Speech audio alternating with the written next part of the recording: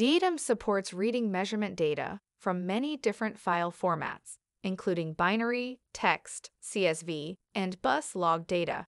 Data plugins are used to read binary and text and CSV files. The bus log converter is used to read CAN, LIN, and FlexRay bus log data. You can easily use the TXT wizard to create a custom DIAdem data plugin for reading text or CSV data files.